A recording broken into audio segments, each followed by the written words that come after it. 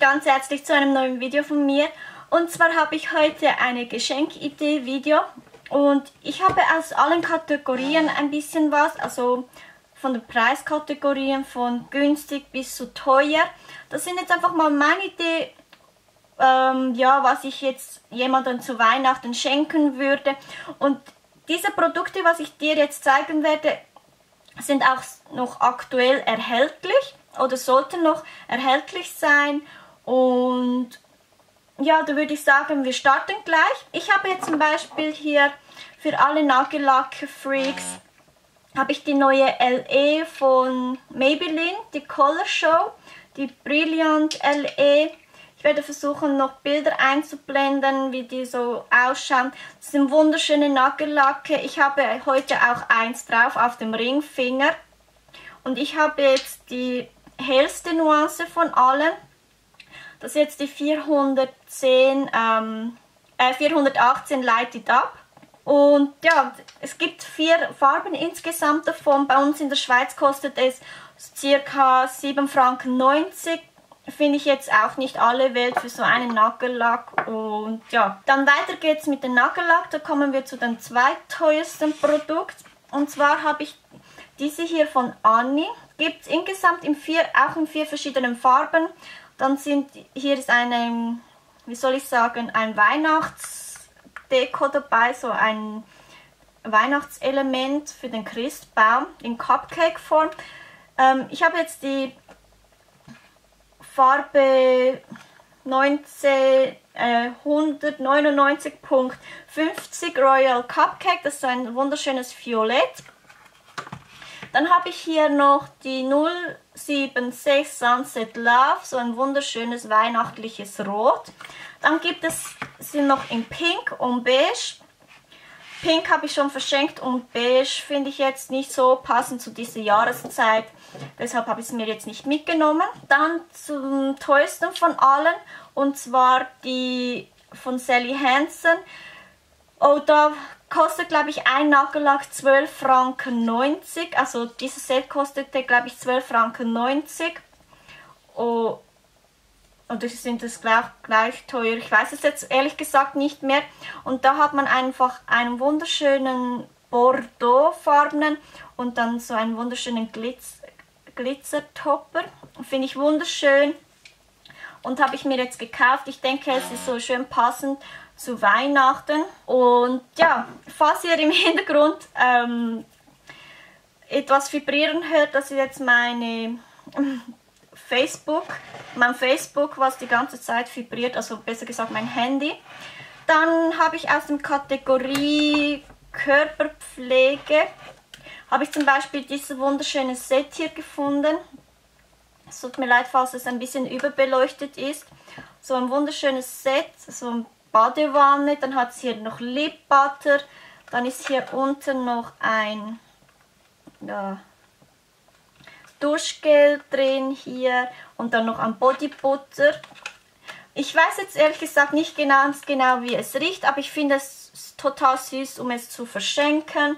Und so ein Set kostet 12,90 Franken, also auch nicht alle Welt. Und dann gibt es einfach noch eine kleinere Variante. Also die habe ich jetzt aus dem Manor, falls du aus der Schweiz bist.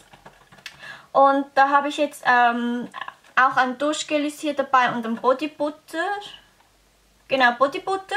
Und die riechen noch so ein bisschen nach Macarons. Das ist jetzt, glaube ich, Strawberry, genau. Ich habe jetzt die Strawberry-Variante, alle beide. Und dieses Set kostet jetzt 9,90 Franken, auch aus dem Manor. Das fand ich total süß, weil es erinnert mich an Philosophie. Falls du auch die amerikanischen Beauty-Gurus schaust, gibt es ja bei den Amerikanern Philosophie-Marke und das erinnert mich einfach daran. Dann weiterhin Körperpflege. Gibt es ein Playboy Duschgel, also so ein Set von Playboy. Das ist jetzt so, glaube ich, eine Limited Edition. Das ist nämlich Sensual Vanille. Passende Parfum dazu kostet 19,95 Franken. Habe ich jetzt aus dem Migros gekauft. Und ich denke, es gibt es auch im Manor. Dann habe ich noch Gesichtspflege.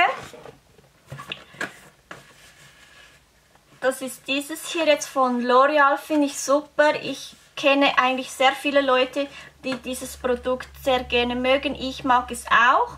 Dann hat es hier ein Serum dabei und ein Tagescreme. Und das ist jetzt aus der Skin Perfection Reihe. Jetzt kostet, glaube ich, um die 27,90 oder so im Set. Einzeln würde es noch mehr kosten. Dann hier nochmals Gesichtspflege. Habe ich von Bioterm so ein Set gefunden. Da hat jetzt ein Reinigungsmousse, ein Toner, Gesichtspflege und Aquasource Nude dabei, und das kommt so in einem süßen Täschchen. Ich werde es jetzt noch schnell kurz zeigen, weil das ist ja ein Geschenk, das möchte ich dann weiter verschenken. So schaut es aus. Ich finde das total süß gemacht zum Weiterverschenken, wie gesagt.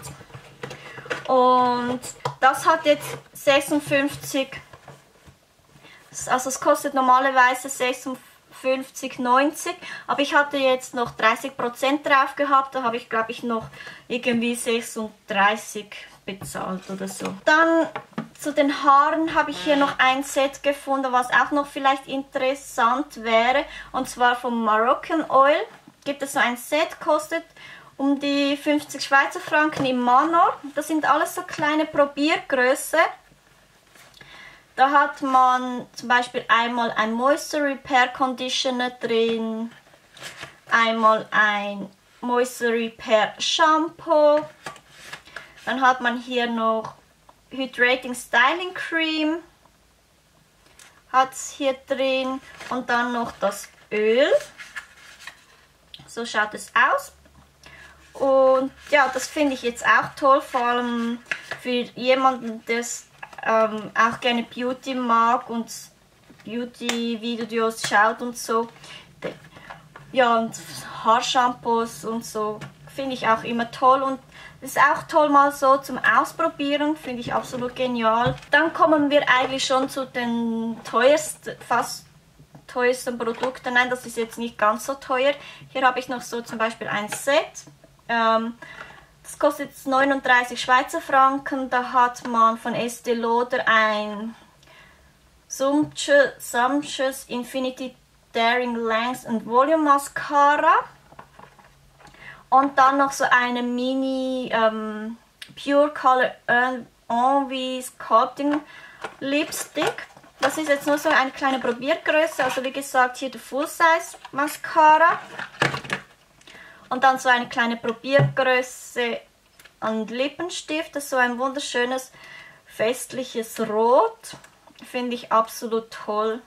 Also wenn mir jemand so etwas schenken würde, ich hätte sehr Freude daran. Und dann zu guter Letzt, was ich dir auch noch gerne zeigen möchte, ist dieses, wer mich auf Instagram verfolgt, hat das schon gesehen. Und zwar von Estée Lauder so ein kleines Probierset von den Envy Lipstick. Ich werde versuchen, auch das Bild einzublenden.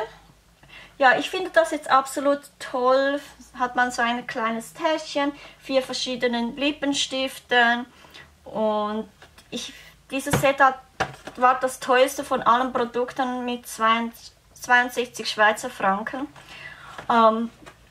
Ja, und falls dich interessiert, wie ich ein paar Produkte verschenken werde, ich werde sie dieses Jahr nicht einpacken, sondern ich habe mir so eine Box gebastelt. Also diese Box habe ich jetzt aus dem Mario noch mit so Sternchen drin. Die habe ich jetzt so geschenkt bekommen, weil es mir einfach zu langweilig war und hier Mario noch drauf stand, habe ich sie jetzt mit so, wie sagt man, solche Dingens verpackt. Wie heißen die? Ja, so Etiketten, Geschenketiketten habe ich jetzt verziert. Also richtig weihnachtlich. Und hier unten habe ich einfach noch so Schleifchen hingeklebt. Und da werde ich einfach beschriften, welche Box wem gehört. Also das sind jetzt Frauenbox. Was dich interessiert, was ich meinen Männern schenken werde, also meinem Vater und so, dann hinterlasse es mir doch in den Kommentaren, dann würde ich noch eine Geschenkidee für Männer machen. Aber ansonsten war das jetzt eigentlich von diesem Video. Ich hoffe, dass es eine oder andere Inspiration darunter war, auch wenn es zum Teil sehr teure Produkte waren. Aber ich denke, das waren jetzt solche Produkte, was man jetzt nicht so alltäglich jetzt auf YouTube sieht oder so. Ich habe jetzt extra versucht, ein bisschen speziellere Produkte herauszusuchen, vor allem für die Schweizer Zuschauer oder Zuschauerinnen besser gesagt. Und ja, das sind jetzt alles Produkte, was man bei uns in der Schweiz momentan kriegt. Und ja, wie gesagt, ich hoffe, dass es dir soweit gefallen hat. Und dann würde ich sagen, wir sehen uns dann hoffentlich in meinem nächsten Video wieder. Bis dann, bye!